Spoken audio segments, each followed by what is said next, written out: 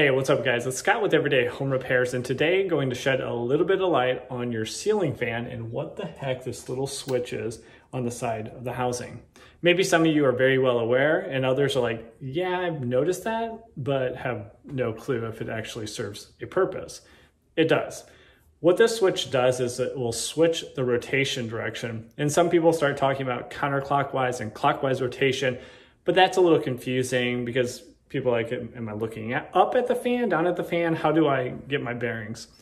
You don't really have to worry about that. All you need to think about is if it's pushing air down upon me or if it's pulling air up against the ceiling in a circulation effect. So the question is now, which one do you want?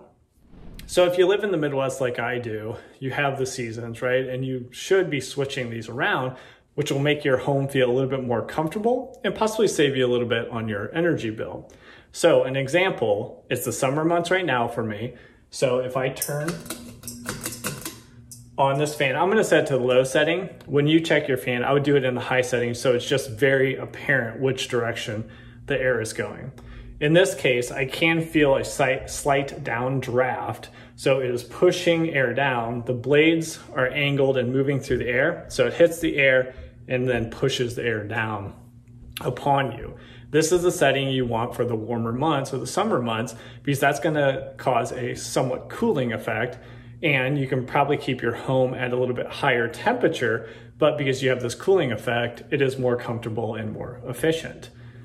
But opposite, for the winter months, again, you don't want a cooling effect, right? You might be keeping your home a little bit cooler and you don't want a draft or a breeze. That's undesirable. But what you do want is you want to pull the air up and then rotate that warm air off your ceiling and get a circulation effect to move some air around in your home, or in your room without causing a draft.